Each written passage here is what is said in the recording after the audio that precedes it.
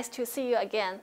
From today's class, we will learn different Zang organs and their main physiological functions. So look at this figure. In the center, there are 5 Zang organs, which are heart, spleen, lung, kidney, and liver.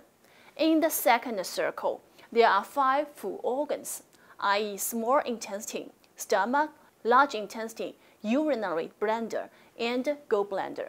Of course, we have one more food organ, that is sanjiao, which I will explain later. In the third circle, there are 5 constituents, i.e. blood vessels, muscle, skin, bones, and tendons, which are respectively connected with 5 Zang organs. In the outmost circle, there are 5 orifices, i.e. tongue, mouth, nose, ear, anus, and genitals, and eyes, which are respectively governed by 5 Zang organs as well. The heart, the small intestine, blood vessels, and the tongue consist of the heart system in TCM. The rest of them work in the same way. So, in the following class, we will follow the same structure to learn every Zang organ. We will start with the heart, main physiological functions of heart, and its relations with meridians, tissues, and orifices, emotions, and seasons. Firstly, main physiological functions of heart. It is recorded in yellow amperes in the classic. The heart holds the position of ruler. Spirit brilliance comes from here. Heart is regarded as the monocle of the body, so its importance is apparently. To be specific, the main function of heart can be described as heart governing blood and vessels, 心主血脉, and heart governing 神明, spirit brilliance, 心主神明. For the idea of heart governing blood, there are 2 implications. The first one is that heart takes part in the production of blood. In TCM theory, when nutrition, known as essence in TCM, is transported and transformed by spleen, some part, or we say some very nutritious part, is sent to the heart. By the reddening function of heart, together with the other very complicated process, blood is produced. Therefore, heart takes part in the production of blood. The second implication is heart qi promotes the circulation of blood. Here I have to mention again that in my class I need you always think in the way of TCM. In TCM, blood is in, which is still and thick. In another word, without other driving force, it won't move in the body.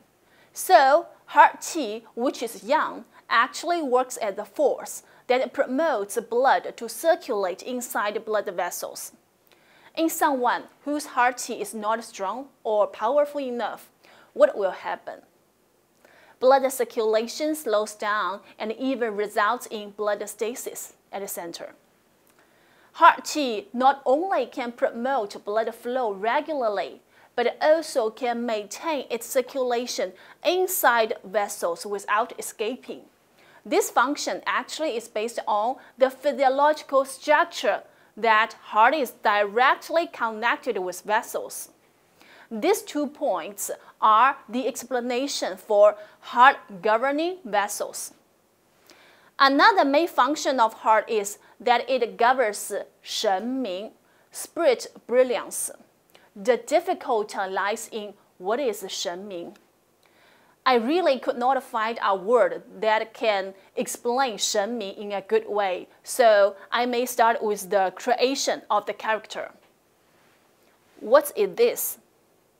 Lightning, yes, which was written in this way by ancient Chinese in the Shang and Zhou dynasties about 3,005 years before. So, ancient Chinese were very limited in cognitive competence. They regarded natural phenomena such as lightning as a sign of magic of God. Later, the character simplified into this one, and finally developed into this one. which is what we use now. So we can say that the right part of Shen originally means something that is mysterious and beyond common understanding. Well, what does the left part mean? This is the process of development of the character of Shen. Let's look at the earliest one. What is the left part? It is a pictographic character indicating this one.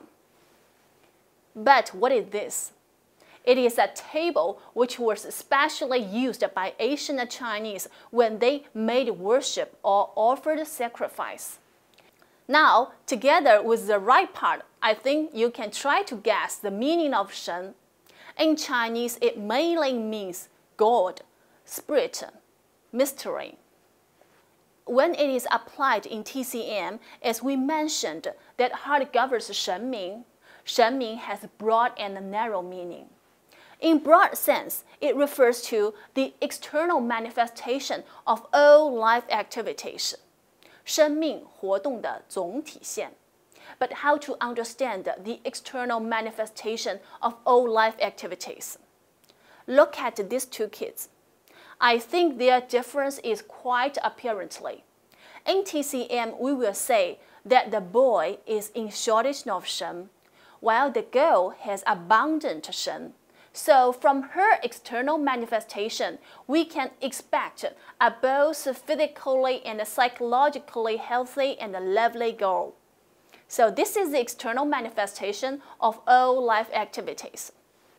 In narrow sense, it refers to the spirit, consciousness in mind, thinking ability, and mental activities. That's why when heart fails in governing Shen, there may be manifestations of forgetfulness, slow reaction, even consciousness and coma. So the main functions of heart include heart governing blood and vessels, and heart governing Shenming. Alright, for its relations with meridians, tissues, and orifices, emotions, and seasons are relatively easy to understand. And actually, we have mentioned the related contents in holistic concept and 5-element theory. Look at the figure again.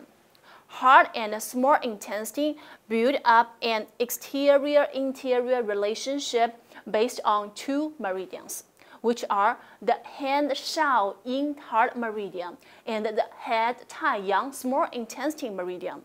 Furthermore, heart is connecting to blood vessels, we have already know that, and manifesting on face, opening into tongue, relating to joy, and corresponding to summer. All these knowledges are significant when TCM make diagnosis and conducted treatment accordingly. So I need you keep them in mind. Okay, these are the contents for heart. Thank you for your attention, and I'll see you next time.